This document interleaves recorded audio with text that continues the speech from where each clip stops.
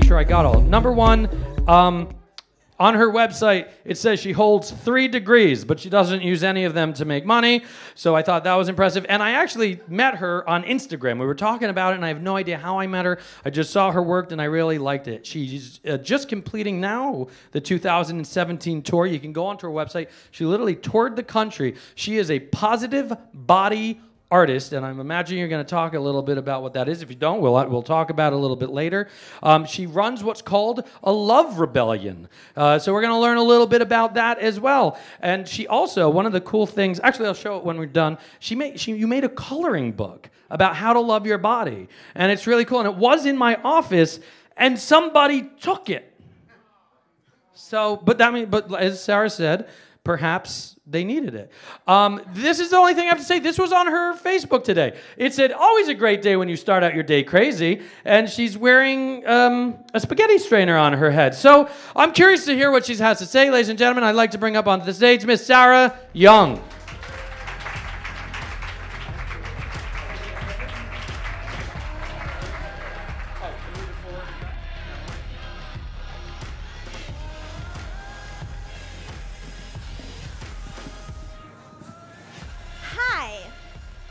Sara. Nice to meet you guys. I love strangers. The last 4 months, I've been walking up to strangers in different cities, and I've been telling them that I'm a rebellion leader, and that I think they're awesome, and that I want to give them a sticker. And you all have 2 stickers for each of you at your table. It's funny because 7 years ago, my nickname was Angry Sara. Wow. In high school, my nickname was Spike. I was known for going up to very good-looking men in bars and punching them in the face. What? That's a true story. You can ask any of my high school friends. It was before the whole DARE thing happened, so it was really easy to go into bars underage and drink if you were a girl and you put on tons of makeup, which I did. It was awesome. So anyway, that's actually an aside. So what happened was, I was really angry, and everything affected me, and I didn't like myself, and it was horrible. And, things happen, parents die, marriages break up, and I find myself alone, and I start dating. Does anybody here online date? I still online date. It's like, I don't know, I learned so much about myself. So I'm online dating. And I'm dating a bunch of dudes, and somebody asked me to send them a naked picture of me, and I'm like, oh my God, really? Okay. And it was, that's the right response, right? So it was before I had a smartphone, so I had like a digital camera, and I like set it up in my backyard, and I ran out naked. I'm like, whatever. And I'm afraid to look at the pictures. So I go to work, and I don't look at the pictures, and I come back, and I put it on my monitor, which is huge, and I'm like so afraid, and I put it on, and I look, and I'm like, holy fuck, I look really good. I'm like, why don't I like my body? I don't have a bad body. I think that looks pretty. I like it. And I'm like, what's wrong with me? Like, I don't like my body. And then I realized I don't like myself. And then I realized it's not about my body. And so I'm an artist, and I decided I'm going to work this out through my art. And so I decided for a year I would take a naked picture of myself. And over the naked picture of myself, I would impose like something I needed to hear. And can you read that? It's not a matter of making yourself beautiful, it's a matter of recognizing how beautiful you are. Very easy. See? That's not bad.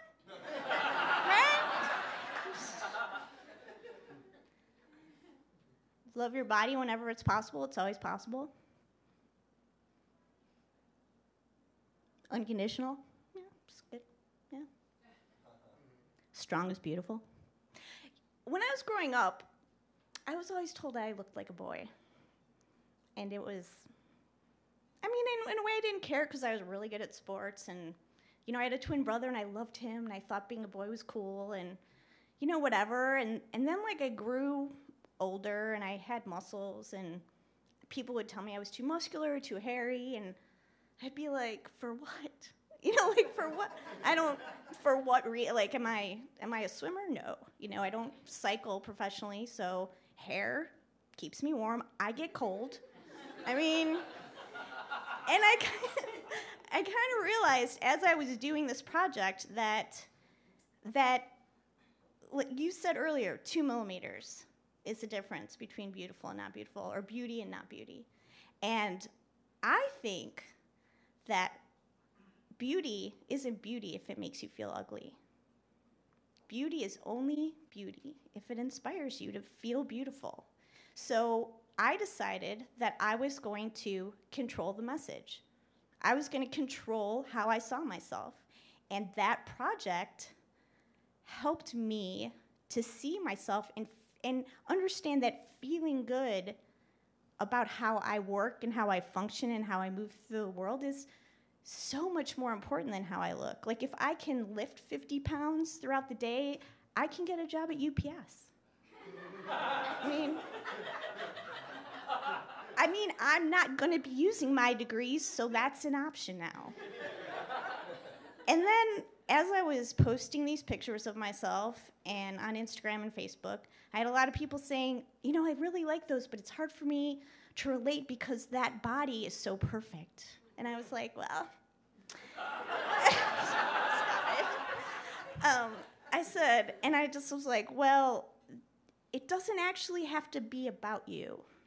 You know, there's a world of millions of different things. And, you know, I love yoga, but I don't really buy Lululemon stuff. It's not offensive. I'm not offended by Lululemon. I'm not offended by super skinny girls doing yoga and doing the splits and doing handstands. And it's not offensive to me. It's just not me. And that's cool. And so the more I did this, the more I would hear that feedback. I can't relate. You know, I have cellulite. I have this. And then, of course, I showed a big picture of my butt with a lot of cellulite. And I was like, so do I. Take that. But then I realized I'm an artist. Maybe I'll start drawing stuff, you know? So I started doing drawings. And people were like, yeah, I can, you know, I get that. And so for me, it was like, oh, I'm supposed to be drawing. You know, like, it's now, like, it started about me, and it became about us. You know, it started about how I love myself. And at this point, I was, like, feeling super confident and happy with my body and just, like, you know, very secure about me. You know, I wasn't Angry Sara anymore. When I tell people that, they can't believe it, which is, like, a gigantic, I don't know, it's so funny to me. And being called a role model, oh, my God. It's like, okay, whatever. If you can't read that, that says nothing about you is shameful. So I was making these drawings, putting them on Instagram, and then somebody said, yeah, I'd love to see a coloring book of this. And I was like, I got time on my hands. I'm not using my degrees. So I made a coloring book. It's really cool. And I got it funded on Kickstarter. It was so awesome. And all of a sudden, I was having conversations with people about being body positive. And there were so many conversations I had with people who were bigger than me, who felt like I couldn't really talk about it because I was this certain acceptable body shape and, you know, whatever. You know, I didn't have the hard times they had had, and I didn't have to deal with being big and you know, it's easy for me because I'm not like them. And it's one of those things where you think, and it's the same thing with sexism, with men. You know, you think guys have it easy. I've talked to more guys about their bodies than I've talked to women. And men can't talk about it. We can talk, like, I can tell all of you, I love my body. You'll feel uncomfortable. But if I tell you I hate my thighs, she's one of us. Same with men. Almost every man I've dated, and I've dated so many,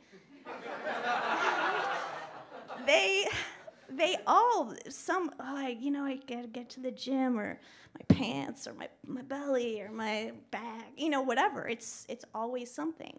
But the reality is that it's not really about your body. You can say it is.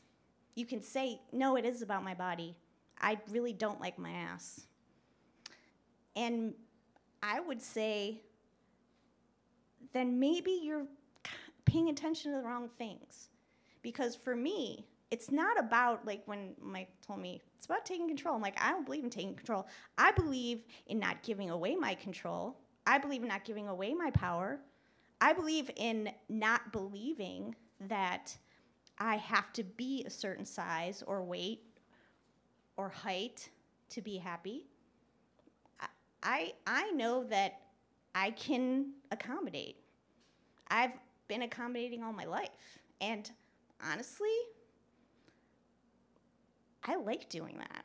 Like, that's something that makes me feel super proud and super happy.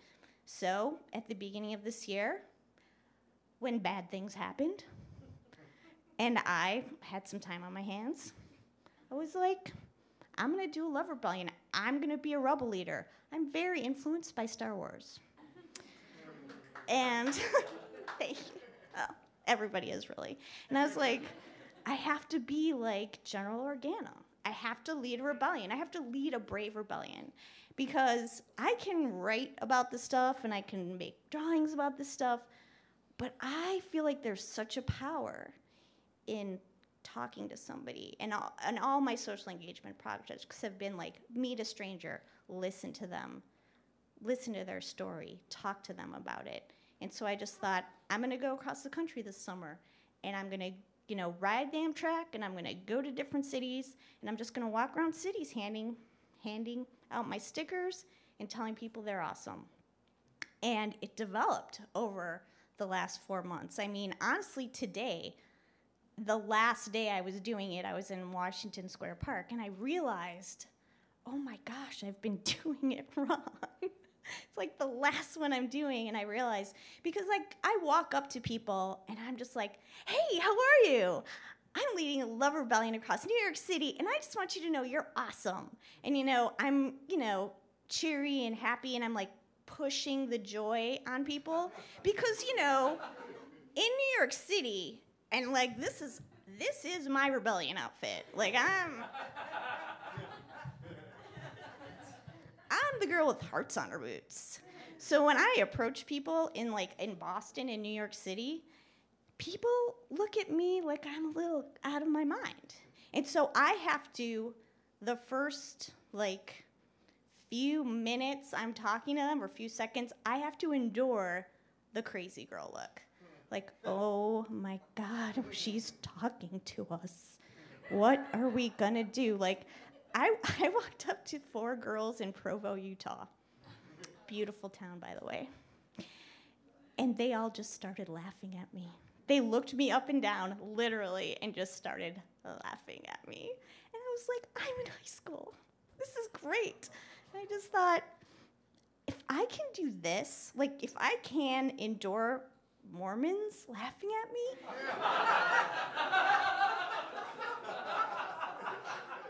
there is nothing I can't do. And and that's the thing. When I talk to people, I can almost now predict how they're going to react to me by how I'm feeling.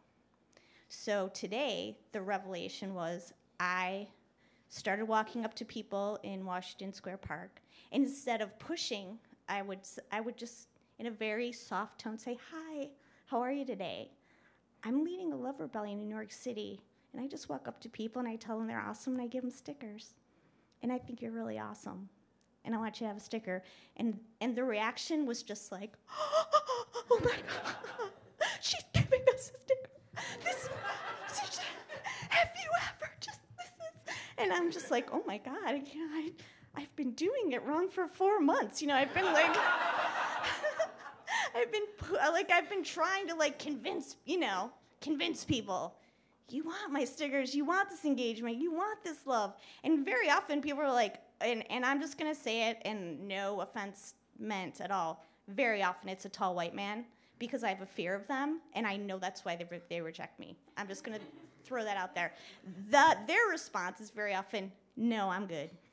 You're good without love?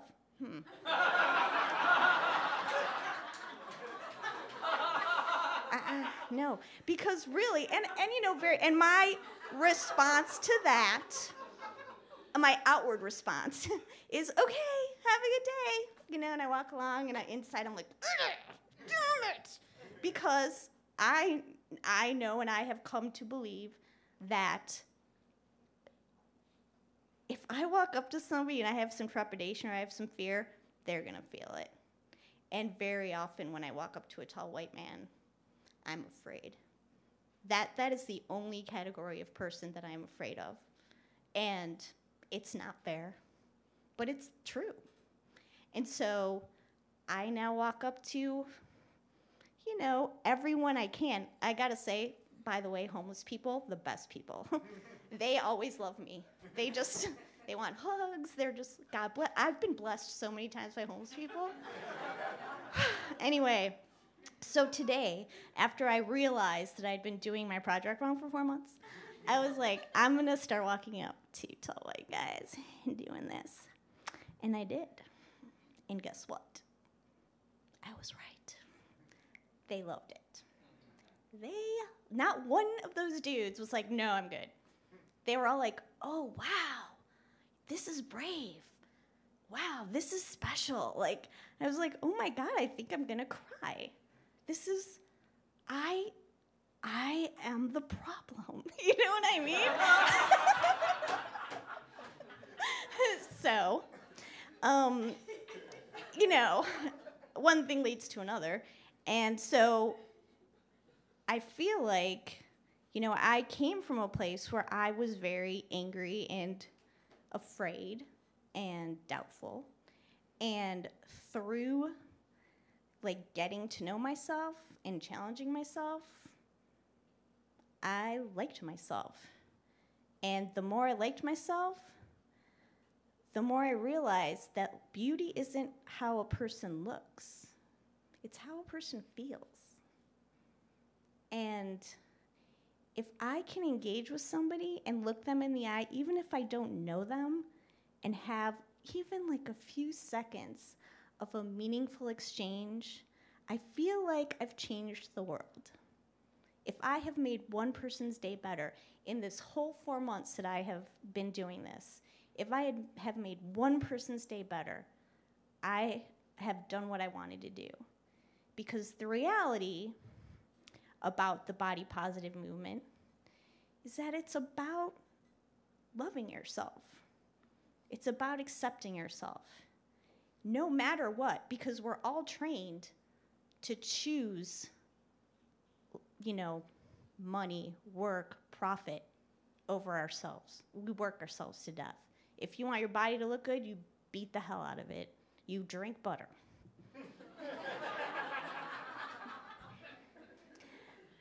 But the reality is that you will not love anyone else more than you can love yourself. That's physics.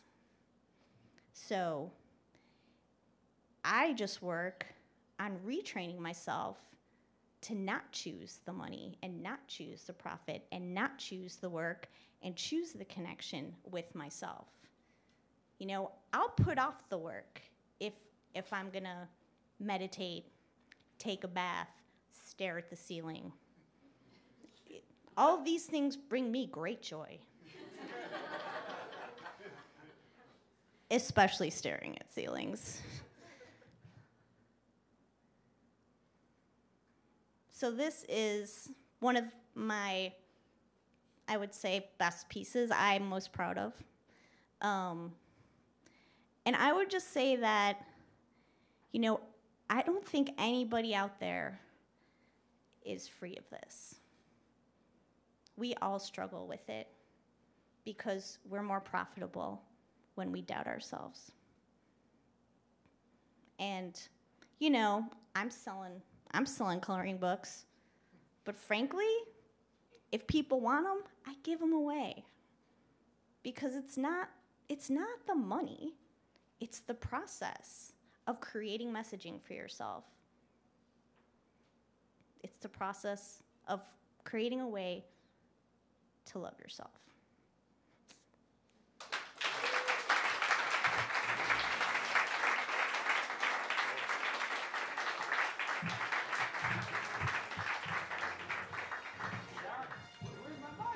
Sara Young.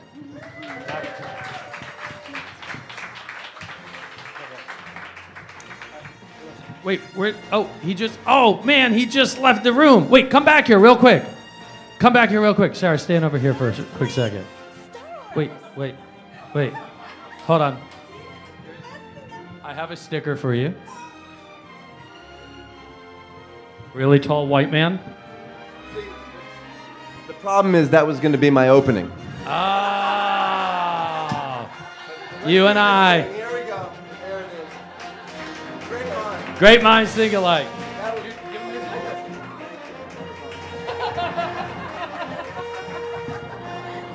They don't get taller or whiter than that.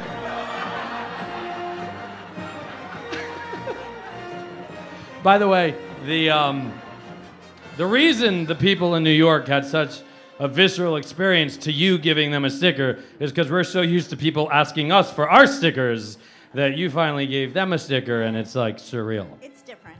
It is different to be given a sticker. Number one, if you don't follow Sara on Facebook, the stories she's telling are true. She ends up on my feed. You Facebook Live all the time, and you save it to your wall. And I'm watching going, girl's fucking crazy what she's doing right now.